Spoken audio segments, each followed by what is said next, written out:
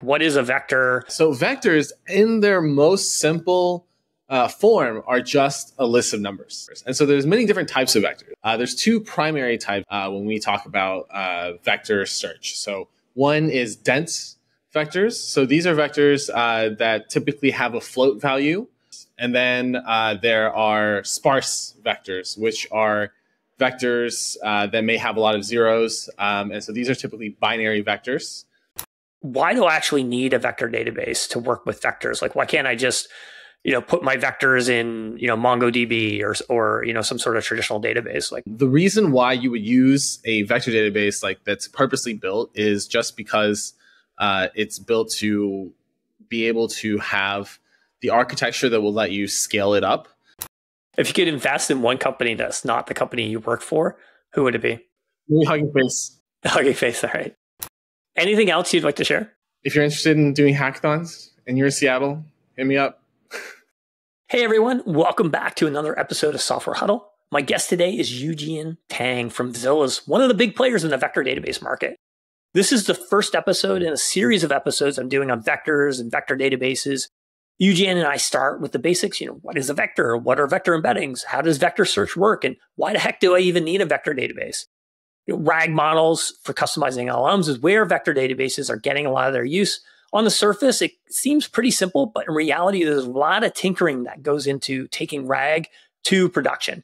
Yujian explains some of the tripwires that you might run into and how to think through those problems. I think you're going to really enjoy this one and hopefully the series. And if you do, please leave us a positive rating or review, subscribe to the show, and feel free to hit me and Alex up on Twitter or LinkedIn. All right, let's get you over to the episode. Yujian, welcome to Software Huddle. Thanks, Sean. I'm glad to be here. Yeah, I'm excited to have you here. So we're hoping to do a whole series of episodes focused on vector databases, vector search right now. It's basically all about vectors. So I'm glad that we're kicking off our vector journey with you. But before we dive too deep into vectors, let's start with you. Who are you? What do you do? So my name is Yujian Tang. I am a developer advocate at Zilliz. Zilliz is a vector database company. Prior to this, I worked at IBM, Amazon, and published some papers to IEEE Big Data. Awesome. And then were you at all sort of knowledgeable about vector databases and vectors before joining Zilliz, or was this something that was sort of a completely new frontier for you? I had never heard of vector databases. I had heard of feature stores. And that kind of data store.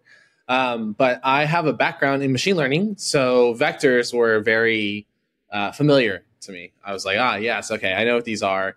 And after my first couple conversations during the interview process, I was like, oh, okay, I understand what's going on here. Okay, great. Well, I think that's a good place to start. Let's start with the basics around a vector. What is a vector and what are vector embeddings and why do you need any of this for machine learning and AI? Yeah. So vectors in their most simple form are just a list of numbers. That's really all you need to know about vectors is list of numbers. And so there's many different types of vectors, right? So there's two primary types that we think about when we talk about vector search. So one is dense vectors. So these are vectors that typically have a float value. These are basically real numbers. And then there are sparse vectors, which are vectors that may have a lot of zeros. And so these are typically binary vectors. These are typically just zeros and ones. Examples of algorithms that produce the sparse vectors include TF-IDF, which is a very popular natural language processing algorithm, SPLADE, and BM25. And then the dense vectors are produced from machine learning models, actually. So what the dense vectors represent the semantic meaning of some type of input. And so the way that you get this is you have your input and you feed it into a model that has been trained on that type of input.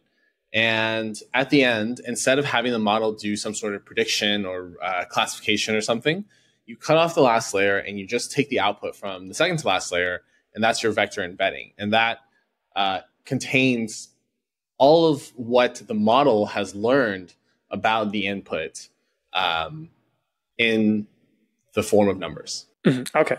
And then you mentioned TF-IDF, so term frequency, inverse document frequency, which is something that I used back in my ML days, which is quite some time ago. Is that actually still widely used in a popular method? Not really. At least I don't really hear about it used a lot, but it is like one way that you can get like these like sparse vectors, right? Because then you can see like, oh, like how often is this like popping up compared to like other words and how many documents there are. Yeah, absolutely. You get basically like a term that doesn't come across in very many documents. You're going to end up with a lot of this very long vectors with not necessarily a lot of numbers. Yes. And then in terms of embeddings, like how do they actually preserve semantic information and about the data and like its relationship to other similar types of inputs? Yeah. So the embedding, so it works kind of like this. So you have a machine learning model, right? And from the beginning, your machine learning model is just a bunch of random weights. And as you train it, it starts to learn the patterns of the input data. And then the vector, I guess, the output of that second to last layer creates a high dimensional latent space that learns what the relative patterns in the data that you've given it look like. So for example, if we talk about image data, maybe you're feeding it a bunch of pictures of different cats and dogs and I don't know, like turtles or something, right? Like, and it's like learning that, oh, there's these like animals there. And so that is kind of just how it preserves it. It's just like this output knows that there's this type of animal there. And that's how it's encoded into this this machine learning model. And then that's how we can decode it, basically. And then how does vector search work when once you've essentially created these representations of these real world objects? And how is that different than maybe conventional search? Yeah. So conventional search that we have right now is like, let's say you're working with databases. Typically what you're doing is some sort of like, okay, find me all the things that have like this ID value that also have these attribute values. And that's like basically like you're doing key to key matching. It's very much like you need a direct match. And so vector search is all about finding the nearest neighbors because it is you pretty much don't get the same vector embeddings ever. And unless you're embedding the same thing. And so vector search is all about taking these two long lists of numbers and doing that like compute to find like what is the distance between these vectors. And so vector databases like Milvus are kind of like built and optimized to be able to effectively and efficiently do this kind of compute. And there's many ways to compare these vectors. So there's L2, which is basically like physical distance in space. It's like if you have a triangle, you can think of like the hypotenuse. There's cosine, which like if you think of vectors as lines pointing in space, cosine is like the angle between them. And then there's IP, which if you think of vectors as lines pointing in space, IP is the projection of one vector onto another. So then you can think of if one of the vectors was a hypotenuse and the other was the leg of a triangle, it's the other leg of that right triangle. So that is those are like different ways to measure vector distances. And interestingly, if you transform all of these on normalized vectors, they all give you the same rank order. They basically all come out to the same thing. So all the nearest, like your top K, will pretty much always be the same. And let's see. Okay. So then this is how you can compare vectors. But when you get to like large scales of a large like number of vectors, you're going to want to do this thing called indexing. Well, most people who work with SQL databases are probably also familiar with indexing. This is a different type of indexing. So this indexing is creating essentially a map of the vector space that you are using. And there are a few indexes that are very popular. Milvus has 11. I think we can touch on 3 here. So one would be IVF, which is inverted file index. This is your most intuitive type of A vector index, this is essentially doing a clustering, a k-means clustering. Like, let's say like, oh, I think there's 128 different categories in this vector data, then I'm going to do 128 different clusters. Something kind of like that. And basically, the way that works at query time is you only know the centroids initially, and you find the closest centroids, and then you dig in and you find the closest vectors. And then there's HNSW, so this is hierarchical navigable small worlds, which is a mouthful. And basically what this is this is a graph index, and it's like a layered graph index. So as you insert your vectors, you get a uniform random variable, and that variable will tell you what layer it gets inserted up to. And you get to determine what that is. And then the third one that would be interesting to talk about would be scan, which is it's called scalable nearest neighbors, which is kind of an interesting name. But basically, it quantizes the vectors, and you only search the quantized space, and then you search the actual space. So it's kind of like IVF. And by quantized the vectors, what does that mean? Yes. So for example, let's say you have the set of real numbers from 0 to 10. A quantization of that would be like the integers from 0 to 10. So you would bucket all of 0 to 0.5 into 0, and 0.5 to 1.5 into 1, and so on and so on. So quantization is just that kind of like bucketing process. And then that presumably helps with compute, because then you're dealing with integers rather than real numbers. Yes. And it also just makes it so that you have like, so there's like the float 64 to like the int 8 or the int 16 kind of like reduction. But it also just makes it so that you have like a smaller possible vector space to initially search. Right, I see. And then going back to the different ways of actually comparing vectors, are there pros and cons to using those different approaches, like, cosine versus a projection or something like that? Like how are those choices made? Are people using a combination of those things? How does all that sort of stuff work? So that would depend on the type of data that you have, the type of data that you are working on. But the way that I kind of think about it is inner product IP, the projection, is actually the most computationally inexpensive. So I kind of just like that because, it's nice to have that.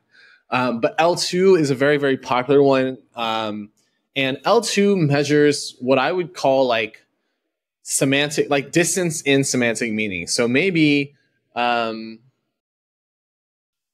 it's really tough to kind of like give like really good examples of this.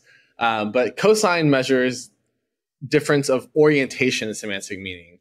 And cosine is much more commonly used in natural language processing. It's kind of like the example that I use in one of my blogs is apples and oranges, and how like, oh, you can actually compare like apples and oranges, like, and how far apart they are in space. And maybe you can say that apple pie is closer to apples than it is to oranges.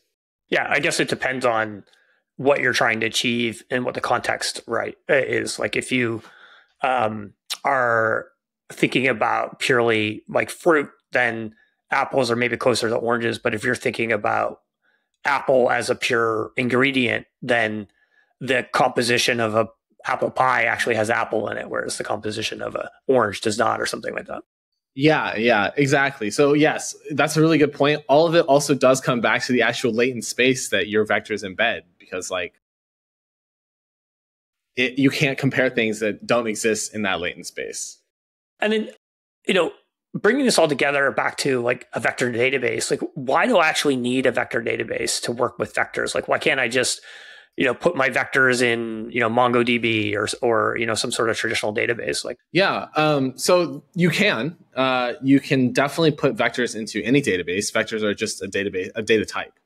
The reason why you would use a vector database like that's purposely built is just because it's built to be able to have the architecture that will let you scale it up, and it has like a purpose-built architecture to work with these kinds of vectors. And traditional databases designed to work like that. Traditional databases are designed to match these key value pairs.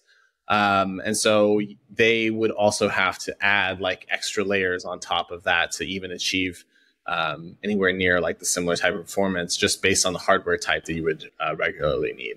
Okay. And then what are the use cases for a vector database? Like, I think they've become very popular because of, retrieval augmented generation, or RAG, which we'll get into. But outside of RAG, like, are there use cases of a vector database? Yes.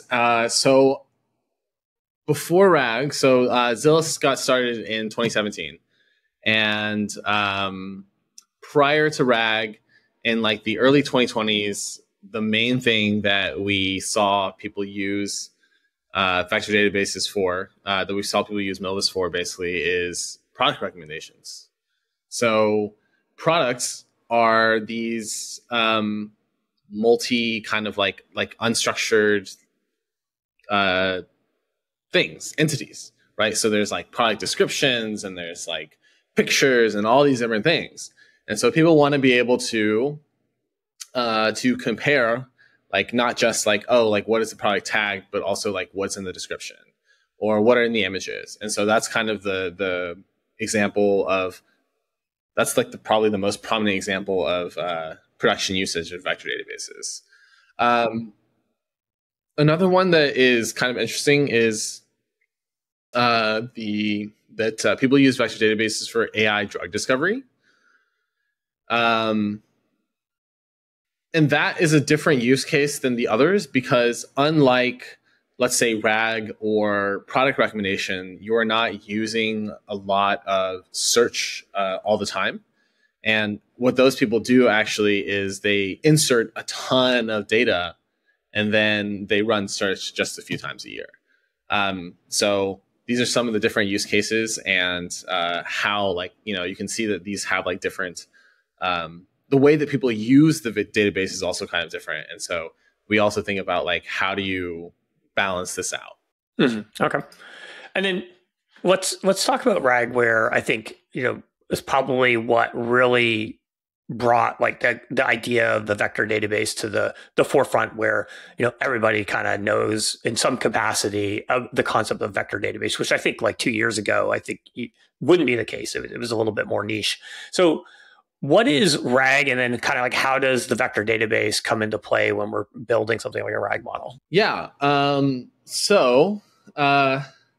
I think vector databases are still surprisingly unknown, even given the popularity of RAG. At my talks, I often ask people who knows what vector databases are, and still most people are like, I don't know what you're talking about. Okay, maybe I'm overestimating the hype cycle for vector databases. I think it's because we work in like this AI space, right? And so like the people that we know probably like know this kind of stuff. But RAG stands for Retrieval Augmented Generation, and it is exactly what it sounds like. It is when you use data that you retrieve to augment generative AI and what it generates. And so basically the way RAG works is you have some sort of pre-trained LLM, preferably a very powerful one, such as GPT-4 or Mixtral or Llama 2 or something like that. And then you basically want to interface with the LLM, but the LLM doesn't have access to your data. And so the way that you get your data to feed into the LLM is you vectorize your data using an embedding model, and then you put those embeddings into a vector database, and you have the vector database kind of sit on top of or in between like the LLM like queries. And so what happens is then the user comes, they ask the LLM a question, they interface with the LLM, they say, hey, like, blah, blah, blah query. And then the LLM transforms that query into whatever is needed for some sort of, to make something semantically similar for it. And then it goes into the vector database and it says, hey, tell me about this. And it pulls that data back up and it uses that into the context, into the prompt again. And basically says, answer the question now that we know this context. And then it gives you a human readable response. And so that is the RAG process. And then why do we need the RAG process versus just relying on the foundation model? We basically use RAG and vector databases to inject data. you can't really expect large language models or foundation models to keep up with all of the data, and you don't want them to have your private data, and so that's when you would do something like this. Yeah, so essentially, a lot of times the foundation model is basically fixed at a certain epoch, and then you can use RAG to augment it so that you can use something that's maybe more real time or has happened more recently to add that additional context, and then as well as domain specific stuff, so that I might be able to like disambiguate certain acronyms that are relate to the type of query that I'm putting in or whatever it is that I need to perform. Is that right? Yes. Yeah. And how does this compare to something like fine tuning, which is another way of sort of adjusting the foundation model? Yeah. So fine tuning and RAG have two different kind of use cases, I would say. So RAG is more for when you just have your data and you want to like basically force inject your data at generation time. And fine tuning is when you take your data and you like train the model some more, or train like some piece of the model or some layer of the model or some set of layers of the model or whatever on your data. And then you can kind of, expect the model has learned a little bit about your data. So the thing with fine tuning is that unless you are a very large corporation that has access to a lot of GPUs and a lot of money and a lot of time, you are unlikely to be able to inject enough factual data via fine tuning to get the factual data responses back that you want. But what it does do is it does allow you to kind of inject something like a little bit of like context into the foundational model. So some techniques, for example, just fine tune like the last few layers, right? So then you're basically injecting some sort of context into the model, and you can kind of use these together. For example, you can have a model that perhaps talks like Taylor Swift, and knows everything about machine learning. Okay, and then so I feel like in principle, when you describe RAG, like it sounds fairly simplistic. Like I put in a prompt, I vectorize it, I run it against my vector database, I pull back related documents, and then I add that as the context, and magic basically happens. But like what I know that it's much more complicated than that, and there's a lot of like fiddling to actually get these systems to work. So like what are some of the like things that make this difficult? Like what are the problems or landmines that people end up stepping on and have to navigate when they're actually building like a RAG model for like something that's not just demoware, they're actually doing this for something like production? Yeah. So number one is data preprocessing is pretty important. So for text-based RAG, you basically need to ensure that the way that you chunk your text up, that is like, kind of, I guess, decide how many characters you want to have in one chunk. When you chunk your text up, that's very important. It has to maintain context as well as have enough semantic meaning to it to make sense. So that's one thing that's important, is like the chunk size. And then another thing is like chunk overlap. So for example, sometimes you will want your chunks to overlap by some amount in order to retain context between chunks, between chunks.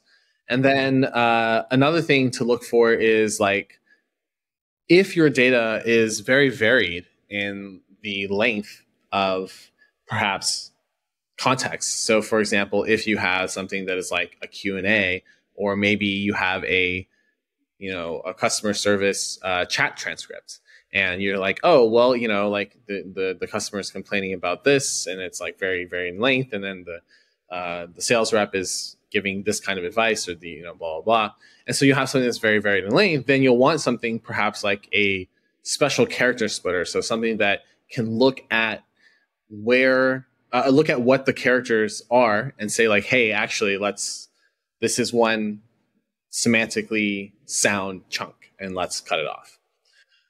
So that is number one. And then number two is getting an embeddings model. So you have to pick the right embeddings model, and you probably, when you are putting something into production, you're going to want an embeddings model that is customized, because there are generalized ones, but it's very unlikely that that is what you need. It is fine if you're just building a chatbot, I guess, but you're probably going to want it to have some context of your data.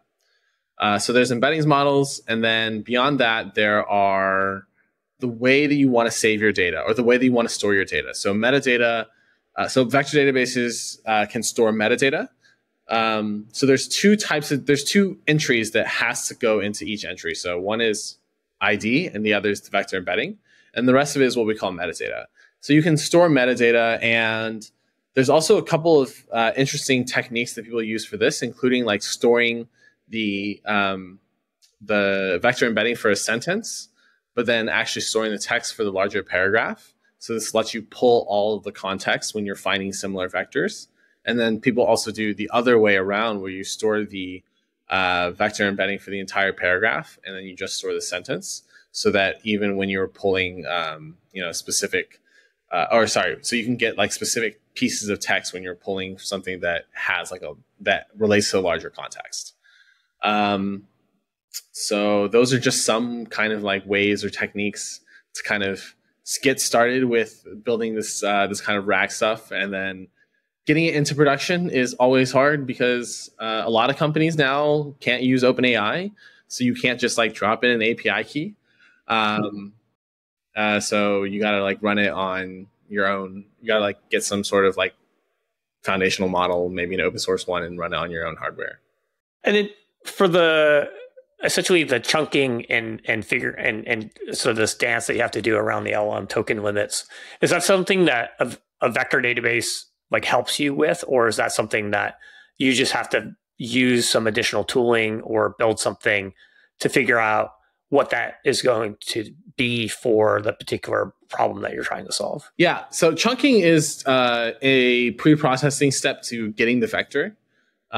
So vector databases kind of sit downstream from that. So I would say like first step is like you chunk up your text, and then you get the vector, and then you put it into a vector database. So vector databases don't help with that. It's something that you kind of have to like figure out. So you can use tools to do this, like LangChain and Llama Index all offer ways that you can do this.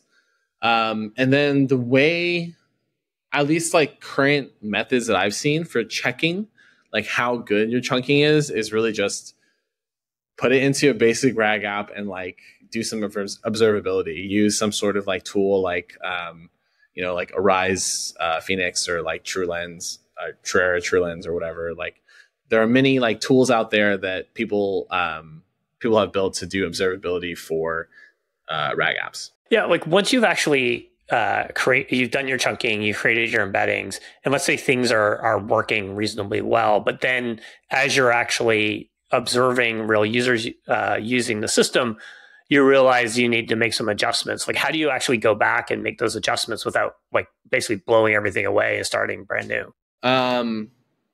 Yeah. So the answer to that would be you basically do. You can take the user's data, and you can you basically would almost have to. If you want to change the embedding space, you would basically have to say like, okay, well, we're going to retrain the embeddings model. Here we have new data that shows that our initial hypothesis was incorrect. And here's our new data, and here's how it's actually going to work. And now we're going to have to re-embed everything. So you really don't want to have to go through that process. You want to be right about how users are going to interact with your RAG app. Yeah. Okay. And then the metadata portion, can you explain what exactly the metadata is? Is that just the text that's associated with the embedding? Is that what it's for? The metadata can be anything you want. So it can be the text. You can also add maybe the author of the text, the publication that the text is from, which paragraph it is, the section header, the date that it was published, all of these like different attributes you can add as metadata. Okay.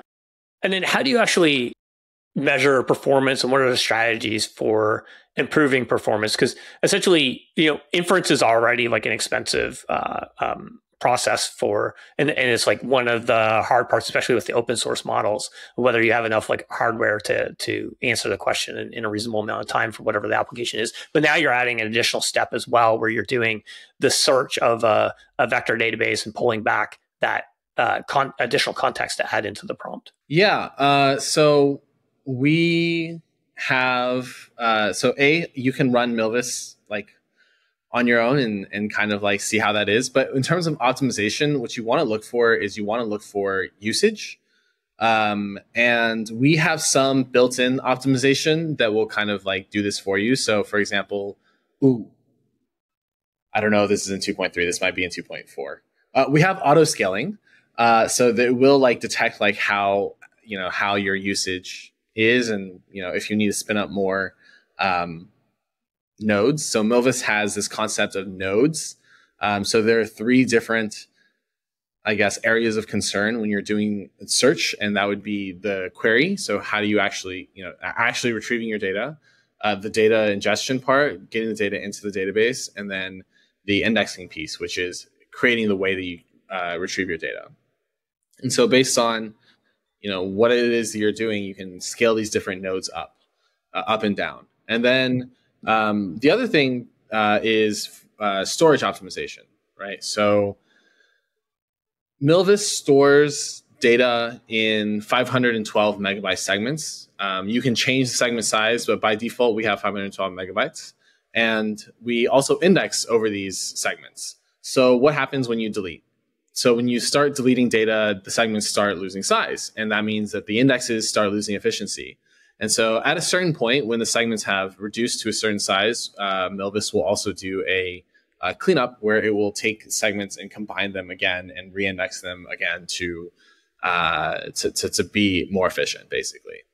And then the way that we kind of get around having to do things like reindexing if you add a lot of data, which is a big problem if you are using like a mono index, basically, is that we store these data in these segments, right? So like because we build index over these smaller segments, we don't have to worry about reindexing as we add more data into Milvus.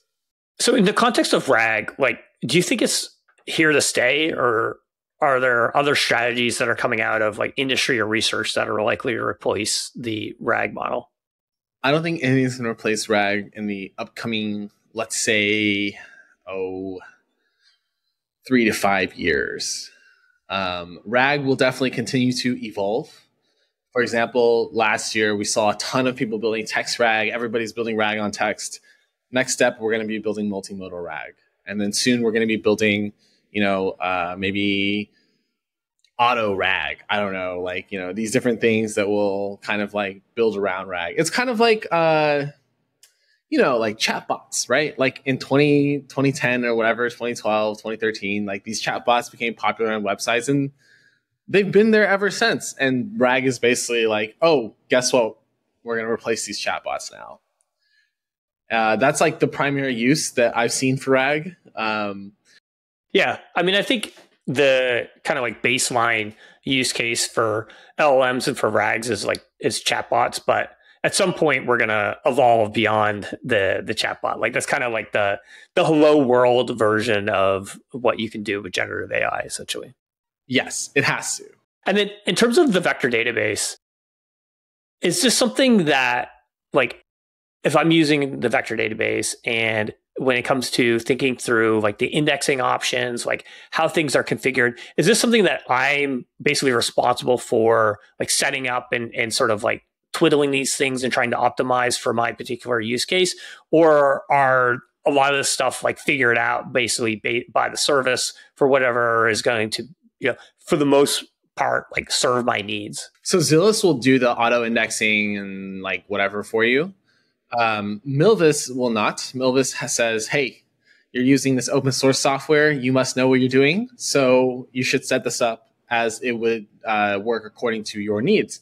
And the reason it kind of also does this is because it is very likely that your needs are going to be different from most other users, or from at least many other users.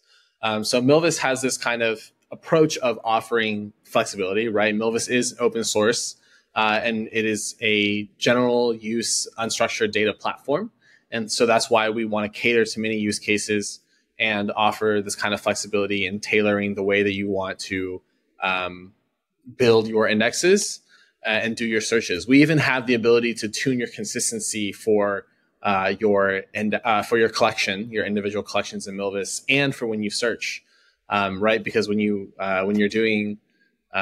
working with a distributed system, so Milvus is a distributed database. When you're working with a distributed system, you're going to have replicas and different instances and things like that.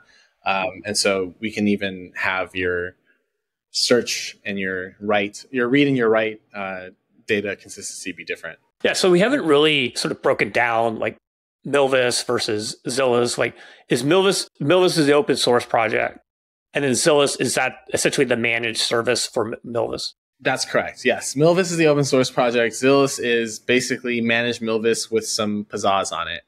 For example, it automates a lot of things. We've added this thing called Zilliz Cloud Pipelines recently, where essentially we do the embeddings for you. We're using an open source model. You can click through and see which one. And then what else does Zilliz have? Zilliz has some other hardware optimizations. So our cloud team also has a pretty strong hardware background. So we did the NVIDIA Raft GPU integration. So there's this kind of hardware accelerated kind of stuff on there. Zilliz Cloud is usually a version behind the Milvus release, just for stability reasons, by a couple weeks, and then usually it catches up. So that's kind of the difference between Milvus and Zilliz. Otherwise, they interact pretty much the same. You essentially have a host and a port when you are hosting Milvus locally. And if you want, you can actually, make that into a URI. And then with Zilliz, you have a URI, which is the host and the port, and a token to access the server. And what's the history of Milvus? When did that project start? Does that predate the 2017 start of Zilliz? No, it doesn't. So this is an interesting piece about Zilliz, because many open source companies do have that, right? Many open source companies, the open source project predates the forming of the company. So Zilliz started in 2017 and Milvus was created in 2018. And Milvus was open source in 2019 and then officially added to the Linux AI Foundation, donated to the Linux AI Foundation in 2020. And then in 2022, we released Milvus 2. So the idea behind Milvus, Charles is the CEO founder. He was at Oracle Cloud. So he was building, databases. He's been building databases, so he knows about data, right? And so he wanted to go build his own company, and he was like, well, I'm going to build something that I think is going to be really important over the next 10, 20 years, that isn't a classical database. And so he was like, I think this vector data kind of stuff is going to be important.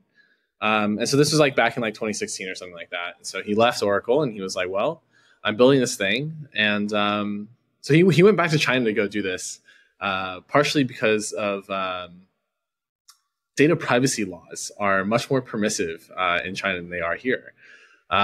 So you can get a lot more data to essentially test out your scale. He was like, okay, so one thing I think is going to be really important with this vector data is that it's going to be operating at large scale. So let's go prove that. And so basically that's how Milvus worked. And in 2021, we had a customer come to us and basically be like, hey, we have 5 trillion vectors. And and so we were like, oh, okay. Well, we can do 5 billion right now. Let's see how we move to 5 trillion. How did you guys do? How did you do that? How did you go from 5 billion to 5 trillion? What are the scale challenges? Or we can't support 5 trillion yet. It is at some point, your systems get too big, right? But the challenge in moving into the billion category, the reason why we shifted Milvus from Milvus 1 to Milvus 2 is that Milvus 1 was built. So Milvus 2 is built as a distributed system, and it's built this way because of the scale problem. Because if you were built as a single instance server, then you're going to run into hardware limitations. And so we saw that this would be an issue. And so we're like, oh, well, then, the only answer is to scale horizontally. And so that's why Milvus 2 is built that way. And that's kind of how we get around that scaling into the billions issue. Yeah. So how's the distributed system work, and what new problems does that introduce? Yeah. So you can basically turn other things. You can build your own distributed system of other vector databases as well, if you would like. The challenge there is, one of the big challenges would be this data consistency challenge, right? So you have these instances, you have these replicas. How consistent does your data need to be? And it will depend on your use case. And the way we handle that is we have these shards, and we have like hashes on your data that tells it like what shard is going to write it and where it's going to write it to and things like that. So, you got to come up with these systems of like how to do that. And then we have 4 levels of consistency. So we have strong consistency, which basically says like, hey, like we got to make sure all the writes are done before we do any reads. And then we have bounded consistency, which says like after a certain amount of time, all reads are propagated to all replicas. All writes are propagated to all replicas. And then we have session consistency, which is just saying like in this instance, in this connection, all reads come after writes. And then there's eventual consistency, which just says, yeah, it'll get done eventually. For people who are building, like using Milvus for RAG models, presumably those are mostly like heavy read operations. Like, how much are they really inserting? I mean, you mentioned the drug discovery use case, which was not a RAG use case, but they're doing a lot of heavy insertion. It's an only search a handful of times a year. But I would think that for most people, it's not the bulk of essentially the operations against the database are search. Yeah. So you're right. I think for RAG, it's mostly people doing read, which is part of the reason why Milvus has like this separation of these query nodes, data nodes, and index nodes. Is so, if you're doing a lot of read, we'll just spin up a bunch of query nodes. Whereas if you're doing a lot of writes, you got to spin up a bunch of data nodes. Is this the fact that this works, sort of built around being a distributed system? Is that sort of the unique sauce of Milvus, or are there other things that make it unique from other vector databases that are out there? Yeah, so that's one of the unique pieces of Milvus, right? Milvus is, as far as I know, the only distributed system vector database. And other things that make it unique are like, for example, the segments, right? So what we do with that is we, at search time, you can have much faster, much more efficient search by essentially performing something that is a near constant time operation, like searching a particular segment is going to remain the same cost no matter how many parallel searches you run on that, up to a certain number, of course. And just doing that and then adding like an extra aggregation on it. So that's how we do search, and that's how we're able to do like very fast, like millisecond level vector search across a large amount of data. Another thing that is really interesting, at least to me, I think is really interesting about the way that Milvus works, and also is makes it more effective and more efficient at scale, is the way the filtering works. So you can filter on your metadata. You can say, I only want to find things that are, I don't know, like text that starts with the word the, or that is longer than 500 characters, or, date is published after today, or not after today, before yesterday, something like that. You can do this filtering, and the way that it works is Milvus goes and it goes through all of the data, and it looks at that attribute, and it basically creates a bit mask that goes like, if the attribute matches what you're looking for, then it gets a 1, otherwise it gets a 0. And so when you do this kind of pre-filtering, this gives you a linear time addition. But it also means that the amount of data that you actually have to search becomes a lot smaller if you're doing something that filters through a high amount of data. So these are kind of like some of the pieces that make Milvus unique. The way that we filter the data, the way that we do the data segmentation for search, and the distributed system with the separation of concerns. And what are some of the like big technical challenges that need to be solved? Is it really just like the scale? Like, how do we get the 5 trillion? And also, like, how many businesses really have 5 trillion? I mean, I know you mentioned the one, but like, how common is that? I would say that I would be unsurprised if many Fortune 500 companies had like less than 1 trillion vectors that they could use. Not that they are using, but they like could use if they wanted to.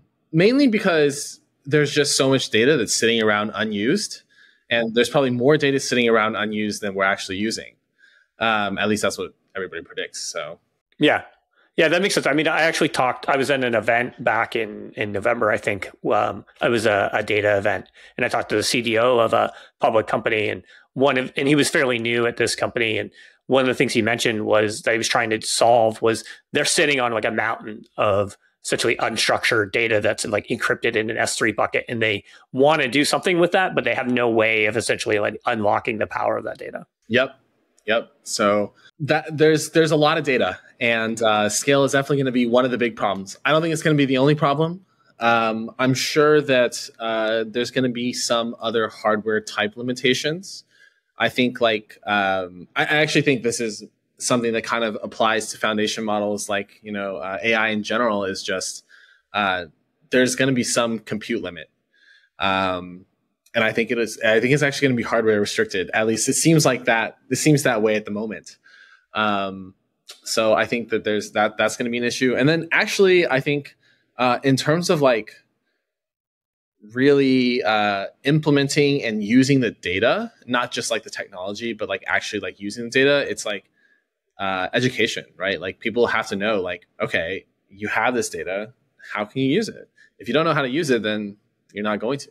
Yeah, it was kind of that goes back to some of the things we were saying earlier, where the concept of a vector database is still very new. Like lots of people don't know what that is, so they might not even be aware of, hey, there's actually this like technology that I can use to help me solve some of these problems that I don't have a solution to right now. Yeah. It's the new category problem, essentially. Yes. All right. Well, as we start to kind of wrap things up, I have some quick fire questions for you. So don't spend too much time thinking about these. Just first thing pops into your mind. You ready? All right. I love these things. All right. So if you could master one skill you don't have right now, what would it be? I thought I was going to really love this one, but I didn't have this one in mind at all. Sales. What wastes the most time in your day? Scrolling social media. If you could invest in one company that's not the company you work for, who would it be? Maybe Hugging Face. Hugging Face, all right. And now, actually, Google's a big investor in Hugging Face at this point. It was recently announced. What tool or technology can you not live without? Python. What person influenced you the most in your career? Matthew McConaughey. I got to dig into that. Why?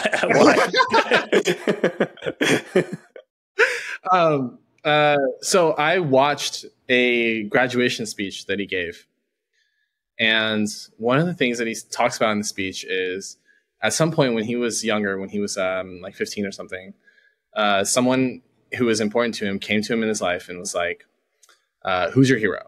And so he was like, well, it's me 10 years from now. And so 10 years later, he sees this person again. And she goes up and she says, well, are you your hero now? And he says, no, because my hero now is me 10 years from now. And the idea that he kind of like, proposes behind this is that your hero should always be someone who is ahead of you that you can't catch. And for me, the way that this has translated into not just my career, but my life in general is like, it's given me this kind of like mindset of, how do I get better at the things that I'm not good at? And how do I define like, what are the things that I want to get better at? And so this has also been incredibly helpful for me in my career because it lets me notice like things like, oh, like here's something that I can tell that someone's doing a lot better than I am. How do I incorporate that into my image of how I'm going to be better at this. Awesome. All right. Last question. What's your probability that AI equals the doom for the human race? Doom for the human race. I would say 0. It depends on what you mean by doom. I am a big proponent of the singularity. I think it would be really interesting. Definitely. All right. Well, anything else you'd like to share? Anything else I'd like to share? For the audience, if you're interested in doing hackathons and you're in Seattle, hit me up. And how can people learn more, and how can they follow you? Yes. So you can find me on LinkedIn. That's where I'm the most active. I'm pretty much responsive on there all the time. Yujiantang. Awesome. Yujian, thanks so much for being here. I really enjoyed this, and hopefully we'll have you back down the road. Yeah, great to be on here. It was an awesome chat, Sean. All right. Cheers.